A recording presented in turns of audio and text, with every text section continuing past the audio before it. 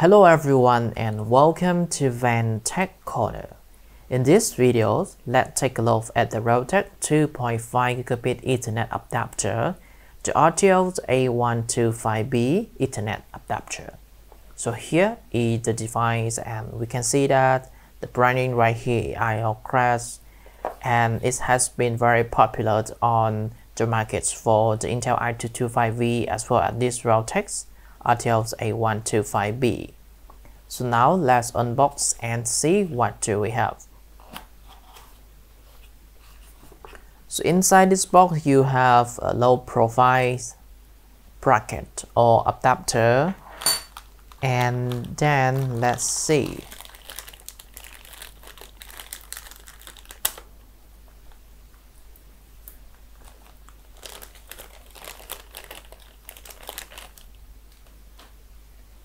We can see that the 2.5GbE Ethernet adapter is packed inside a plastic bag. And here we have the chip, and the name is actually IOCREST as well. Very good, very solid build. And right here we also have a QR code to download the drivers. Alright, not bad at all.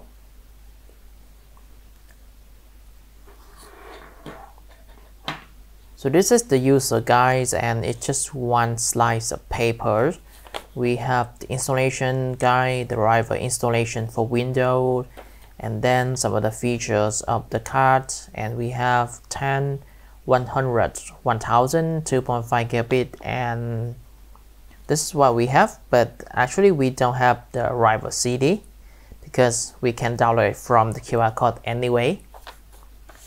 Alright, so that is all. We have the box, we have the Ethernet adapter, and a low profile bracket.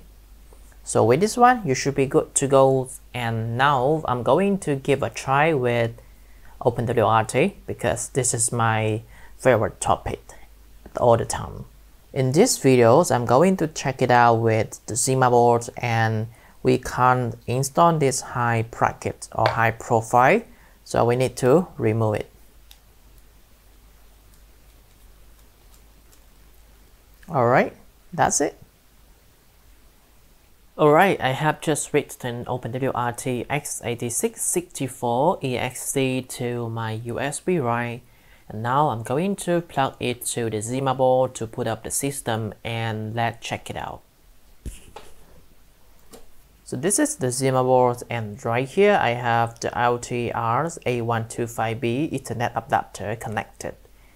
And for this I have an HDMI monitor just to see what is going on the Zimaboard, as well as how to change the boot to the OpenWRT USB drive. Alright, so I'm going to connect my Ethernet cable from this adapter to my PC, and we will see if it works at the first place. Alright, so the Ethernet cable from my PC, and then the USB drive with OpenWRT. And lastly, the power cable. Alright, very good. Let's wait for the signal. Now I need to spam the delete key to go to the BIOS. And right here, let me change the boot option. So the first boot, I want it to be a USB drive, and that's it. Let's hit save and apply.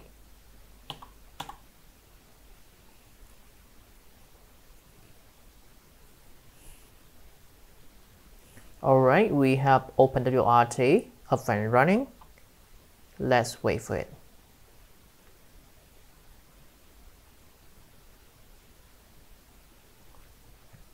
Let's see if we have any log about the Realtek RTL8125B.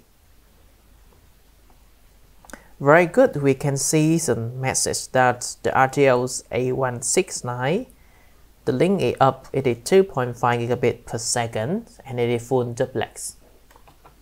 Alright, so I'm not sure if you can see it from the video, but I already see it there, and now we are going to the computer to check it out. So let's go to the network connection and then let's go and see the adapter. Very good, we have the interface up and running with a 2.5 gigabit per second link speed. On the details, I have an IPv4 address already, so I assume that the OpenWRT have automatically configured the port to be a LAN port. Let's go to 192.168.1.1 and let's check it out. There is no password by default. So here we are OpenWRT running on the Zimaboard. This is OpenWRT 22.03 stable release. And on the network interfaces, let's see, we have this one, Ethernet 1 and 2, and I assume that they are the Realtek internal network adapter. And then the Ethernet 0 is our 2.5 gigabit link speed. We can see that OpenWRT 22 stable release already have the drivers and the firmware for the Realtek RTL8125B, and we don't need to do anything to get the adapter up and running. So now I can see that the one port is Ethernet 1, and let's check it out. Alright, so this is the cable from the upstream routers, and I'm going to connect it to maybe this port, and I assume that this one is Ethernet 1. I'm not sure if it's correct or not. So just now I connect a network cable to this port, but there is no message on the monitor.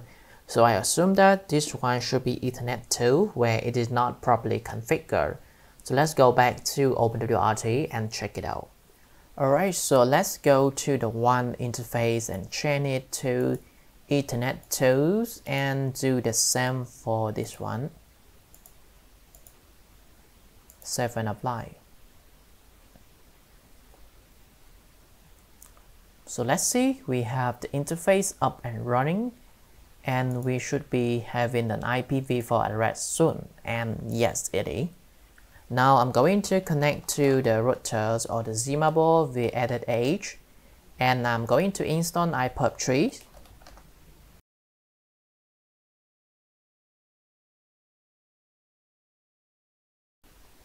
Very good, let's start the IPv3 test server. And then on my PC, let's do the same test.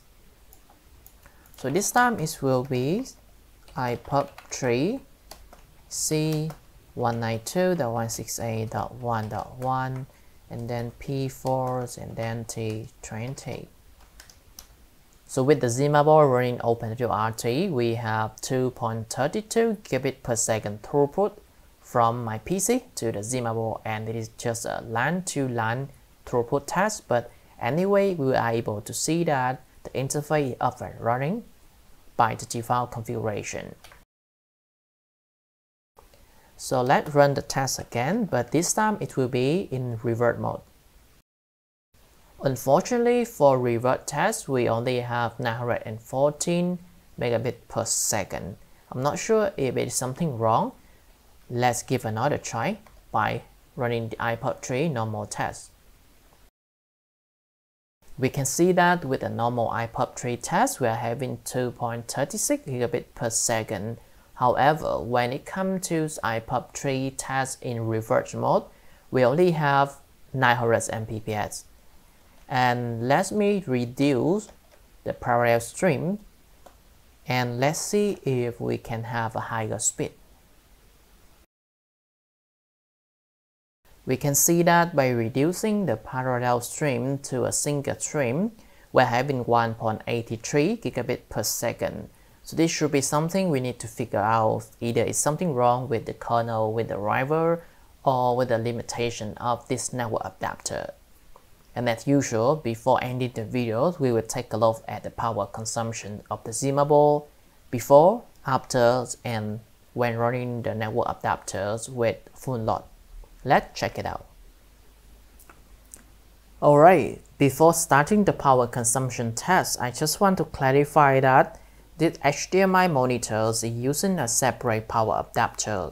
So it doesn't take the power from the Zimaboard, And if yes, there are only the power consumption from my USB receiver for the keyboard and also the USB write for OpenWRTs, and I assume that it won't take a lot of power.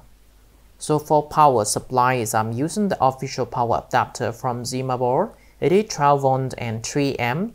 So totally we have 36 watt of power. Alright. The power consumption of the Zimaboard during idle state already have, and I will not do that again. So I'm just going to boot up the system with the Realtek 2.5GbE Ethernet Adapter connected.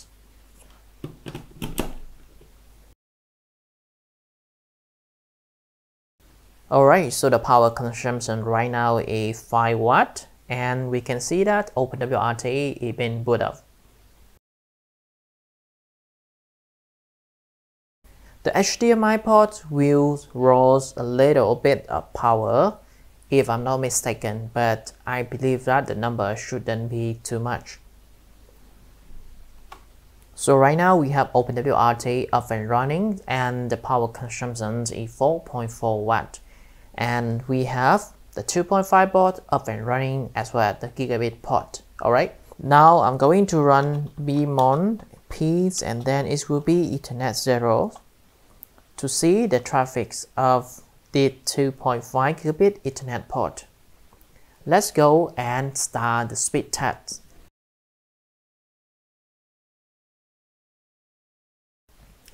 We are having 2.36 gigabit per second IPv3 throughput with the power consumption at 7.4 and sometimes 7.5 watt. And we can see that it is around 2.5 watt of power consumption for 2500 Mbps, which is not bad at all. So let me run the IPv3 test again and let's check it out.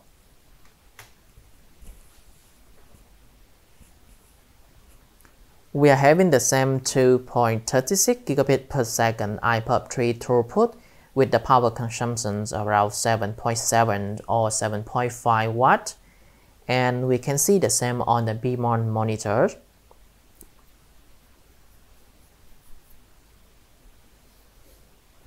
So it is around 3 watt of power consumption for 2.5 gigabit per second throughput. Alright, so during idle it was 4.4, and when we're having the test it is 7.4, so it's around 3 watt of power consumption for 2.36 gigabit per second throughput. Let me go ahead and turn on the shortwave offloading and see if this helps to reduce the power consumption. Alright, so let's go to the login page. Then let's go to network, firewall, and I will be turn on shortwave offloading, hit save and apply. Very good. Let's run the test for another time.